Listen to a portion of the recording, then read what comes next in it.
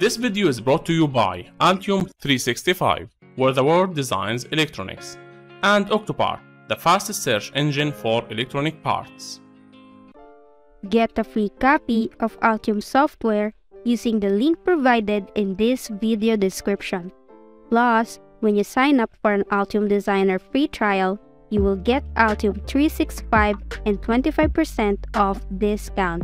Hi, and welcome again for another video. Today, we're gonna learn how to design a simple touch sensor using Altium Designer. If you're looking for a simple PCB design for your project using Altium Designer, this video is for you.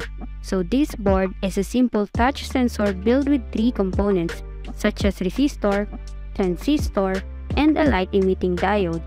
This board will work if you touch the exposed pad and it will automatically detect, and the light-emitting diode will become activated.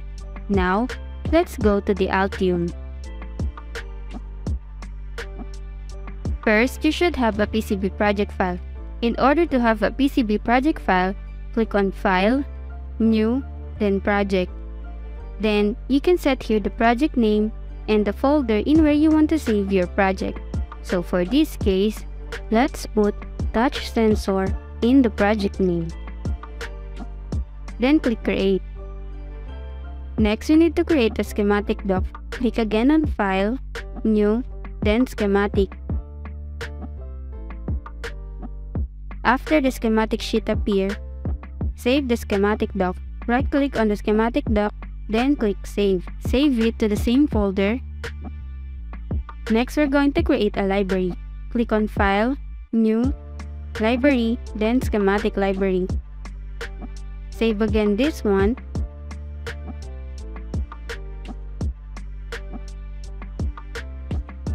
Next, PCB library. Click on File, New, then Library, then PCB library.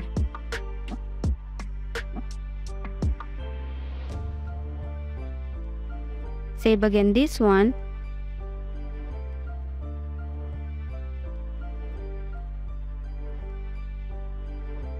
Now for this PCB, we will be using a library loader.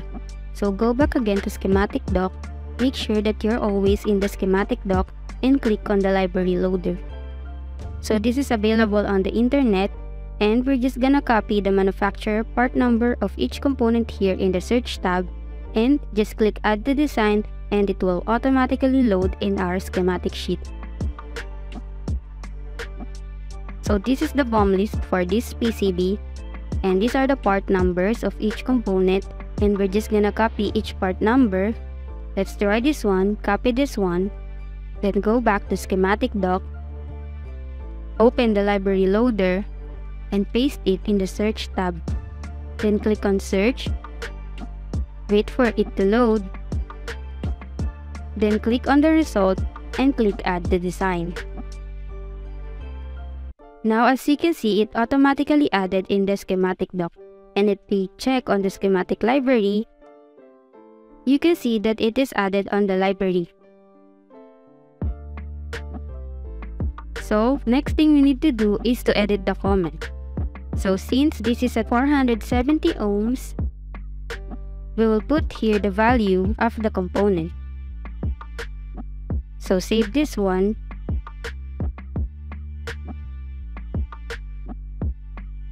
So it is much better to edit the comment because as you can see, it is much more readable if we place it in the schematic doc. This is the original one and this is the edited one. So repeat the same process in all the components in the BOM list until you complete all the library. After you finish all the components in the BOM list using a library loader, you can check here in schematic library panel all the added libraries. So these are the added libraries for this PCB. Next, we're going to put all of this in our schematic doc. So go back to the schematic doc and click on Components. If there is no component in your panel, just press K in your keyboard, then click on Components. Now you can see here the library for this project. So we're just gonna drag the library inside the schematic sheet. Next, we need to set the designator of each component. So there are two ways in setting the designator of the components. We can set it manually by double-clicking the components and edit manually the designator. Or we can do it in automated way. Just click on Tools, Annotation, Annotate Schematics, then click on Update Changes List, click OK, and as you can see on the proposed column, here are the assigned designator. So click on Accept Changes, Create ECO, then click Execute Changes. Close all the tabs, and as you can see, the designator on each component has been assigned. Next, we're going to put the connection on the components. So to put connection, click Place, then Wire.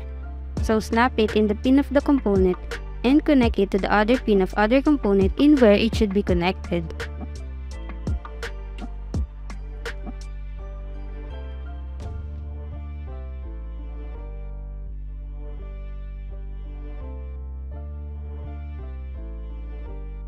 Now as you can see, we have a small circuit and a huge schematic sheet.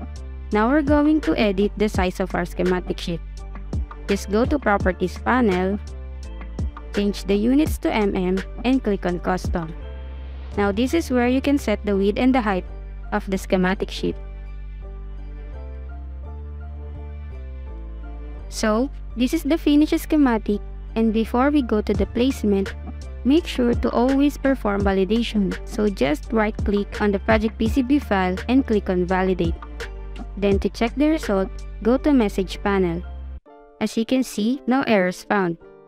So now we can perform engineering change order. So before that, we need to create the PCB. Click on File, New, then PCB. Next, save this one.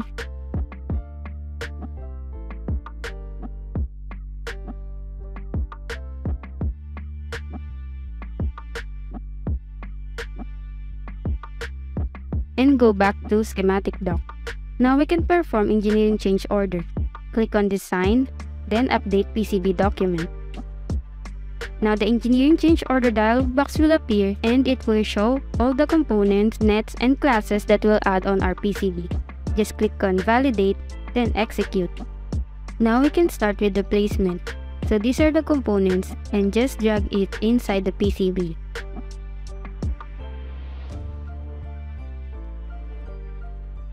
After you place all the components inside the PCB, next we're going to edit the board shape. Just press 1 on your keyboard to activate this kind of view, then click on Design, then Edit Board Shape. Now, the snap points will appear, so we're going to drag it manually in accordance to your board shape. Now press number 2 on your keyboard to back in 2D view.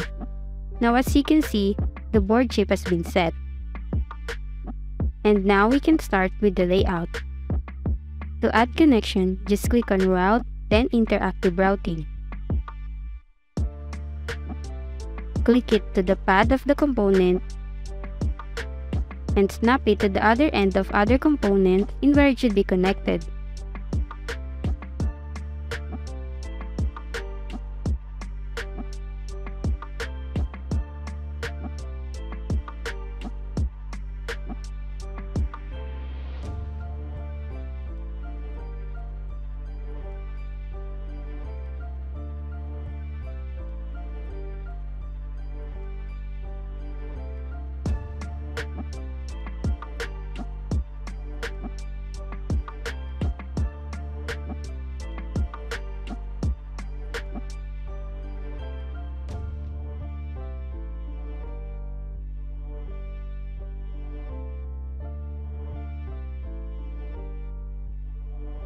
Now we're done with the layout.